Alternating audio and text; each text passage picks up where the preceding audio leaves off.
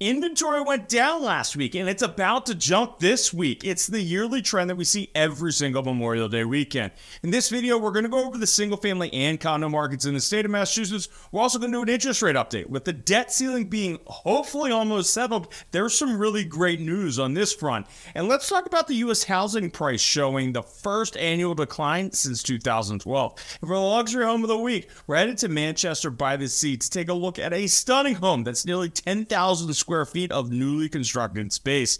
Hi, I'm Jeff Chubb. I'm a recovering investment banker turned real estate agent. I've sold more than 1,000 houses. If you have any questions about the real estate market, then know I'm here to help. The stats this week are going to look bad, and that's okay because it was Memorial Day weekend.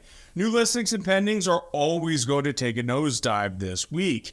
Now, it's the unofficial start of summer, and people tend to want to, well, enjoy themselves this week. And be on the lookout in the beginning of June for the market report, because I have been pulling together some preliminary data, and there are some really great trends that we need to look at and discuss, and maybe even one bad trend. But now, let's jump into the single-family market stats. We currently have 3,398 single-family homes on the market in the state of Massachusetts. Now, inventory went down, but we knew that was going to happen. Expect some big inventory growth this week as people rush to put their house on the market before Memorial Day weekend, and now the people that waited to put their house on the market after Labor Day weekend, well, here they come. Nothing to fear and nothing to really cautiously read into. For the last 3 weeks, we've had inventory levels below the previous year, and this week is continued with us currently having 148 fewer houses to look at. Now, this number did decrease a bit from last week's level of 235 fewer homes, but I expect this to get worse when you look at it from a year-over-year perspective, and that's worse from the buyer perspective. Sellers love it, of course. Sellers were rushing to get their houses on the market this time last year because of the very quickly climbing interest rates. I don't think we will see the surge in inventory growth that we saw this time last year. Complete guesstimate or, well, prediction, but I don't see us going over 5,000 units this summer like we did last year. And by the way, if that is the case, then it is setting up buyers for a very painful fall with very limited amount of inventory to look at. We had 692 houses come on the market this week. Now, the 4-week rolling average is 1,205 units, but we knew we were going to be way under this week, and well, there you go. I think a better number to look at is the number of new listings this week last year and compare the two, which was 894 single-family homes that came on the market. Now, this means that new listings were off by 22.6% from last year's numbers. Now, pendings were strong, and this makes sense because those pending numbers were actually the numbers from last week's activity.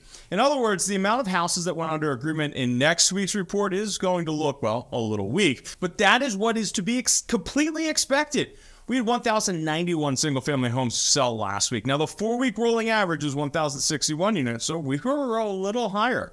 We were 20.5% off of last year's numbers, however, when 1,373 units went under agreement. So new listings were off by 22%, and under agreements were down by 20% when compared to last year's numbers. And that is even with the off week due to Memorial Day weekend. Now, there were 569 homes that closed last week for an average sales price of $808,000 and that median sales price of $619,000. And months of inventory. This is how we determine what type of market we're in. 0 to 5 months is considered a strong seller's market, with the closer to zero that you get, the more aggressive of a seller's market that it is. Now, this week, months of inventory actually fell pretty sharply to 1.71 months of inventory compared to last week's 1.95 months. Now, this continues to indicate that it is a strong market for sellers, but has been actually getting a little stronger, and that might just be because of the decrease in the amount of inventory. Real quick, here's my shameless plug. I wanted to mention that if you're thinking about buying or selling a house, then it would be a true pleasure to help you. Now, on to the condo market. We have 2,128 condos on the market as of Monday.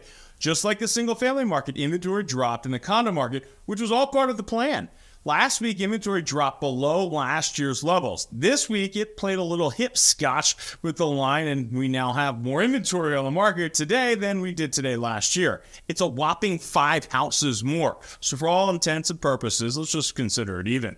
Inventory is even with last year's levels in this specific condo market. Now, there were 267 condos that came on the market this week. The 4-week rolling average is 555 units, so this level is, well, below average. But again, that was to be expected. The better inventory indicator is to compare it to the same week last year when 311 condos came on the market. This means that new inventory currently hitting the market was only behind by 14% when compared to last year's levels. We had 432 condos go under agreement this week. Now, the 4-week rolling average is 507 units. So we did take a pretty aggressive step backwards here. When compared to last year, we were 19.3% off of last year's levels when 535 condos went under agreement. This was very interesting and something that I don't have an opinion on yet. There's just not enough data.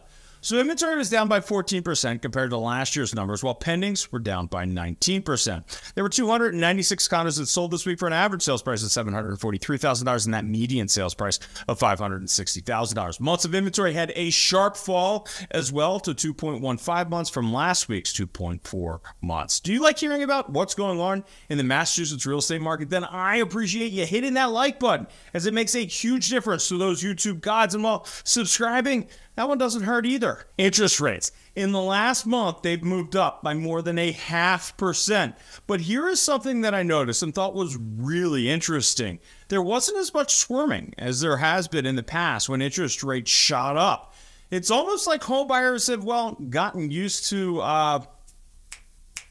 the new normal. Yeah, that's it. As we've talked about, one of the reasons that interest rates have been increasing is due to the debt ceiling and our dependents. I mean, politicians not being able to come to a deal. Well, a deal was struck and interest rates, well, they've started to come down. So that's the really great news. Where they settle, that's the next $1 million question. We did the math last week on why interest rates going down too far would not be a good thing, so I'm not going to bore you there, but I personally don't expect them to settle in a range that is just crazy low. I'm thinking in the low to mid 6% range. So now that the X factor, that is the debt limit, is, well, hopefully out of the way, we can focus on more important things like home price declines.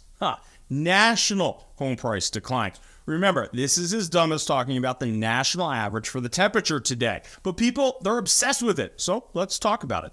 The Case-Shiller Composite Index is considered as the best analysis for home price data. It is a 20-city composite with home price declining year over year for the first time since May 2012. Now, the big winners were Miami, Tampa, and Charlotte, who reported their highest year-over-year gains among the 20 cities surveyed, while San Francisco was down a whopping 11.2%. Seattle was actually worse than San Francisco, but other cities that saw some red were San Diego, Las Vegas, Portland, Phoenix, Denver, LA, and Dallas. Wow, this actually just turned into a phenomenal segue to talk about some upcoming videos which should be coming out next week. I did a year-over-year analysis for the first 5.5 months of 2022 and compared them to 2023. We're going to go over the winners and some shocking losers, so be on the lookout, as we're also putting together a guide with all of the towns and all of the data. And now onto the luxury home of the week, which is a newly constructed single-family home in Manchester by the Sea.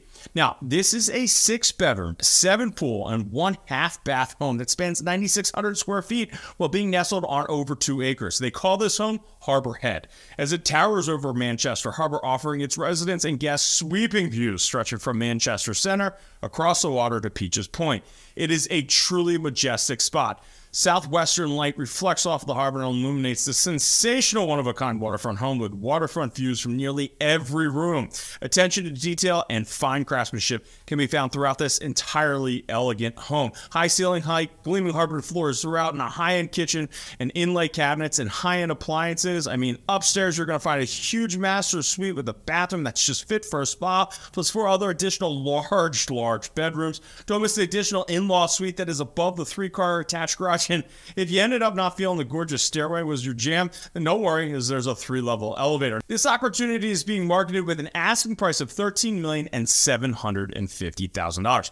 Want to talk about your own personal real estate needs? I do the luxury house of the week, well, just for fun. My specialty, and quite frankly, my love, helping the normal guy, not the gal buying the $14 million waterfront estate. And when it comes to helping people sell, well, my goal is to provide that same service that $14 million mansion folk gets, but for us non-$100,000 plus tax-paying folks, right? Now, every person's home, well, that's their castle, and they deserve to be treated that way. All of my contact information, it's in the description below. You can also visit me at youtuberealestateagent.com. Just fill in your information, and then I'm going to reach out to you. Truly, whatever is easiest and works best for you. I love talking about real estate. So whether you're looking to buy or sell a house in the next 9 or 90 days, then I would love to chat with you and find out a little bit more about your real estate goals. Questions or comments about any of this market data, then drop a line in the comment section below. You take the time to watch the video, so I'm always going to take the time to answer your questions. Until next time.